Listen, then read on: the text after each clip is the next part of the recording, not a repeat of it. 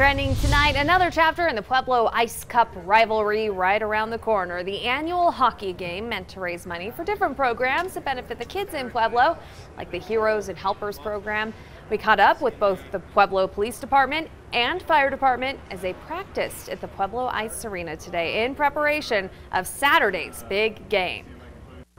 You know, it's a very competitive game. It's a lot of fun, and we strongly encourage our sports fanatics that have never been to an ice hockey game to come check this out. If you would like to watch the Pueblo Ice Cup yourself, it is happening this Saturday at the Pueblo Ice Arena. Puck drop set for 3 in the afternoon, and there will be a pre-game party starting at noon. You know, you gotta, if you haven't been to a hockey game, and that's up close and personal there at the Pueblo Ice Arena, so if you haven't seen it in action, check it out, and it's for a good cause. Like a lot of fun. Yeah, exactly, for a good cause.